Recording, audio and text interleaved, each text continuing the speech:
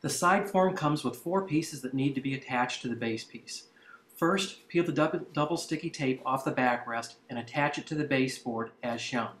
Next, take the headrest, remove the double sticky tape, and attach it to the base next to the backrest as shown.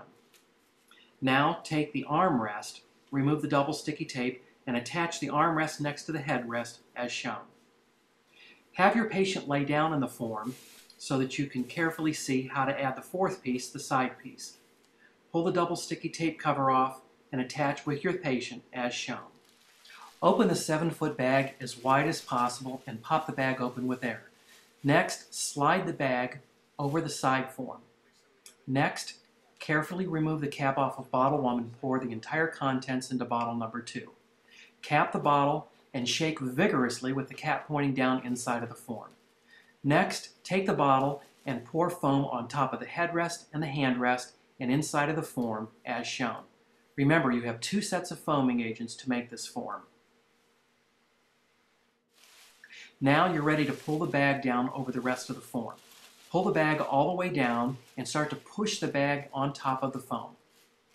Push it down over the headrest, the armrest, and all other areas where foam is touching the form.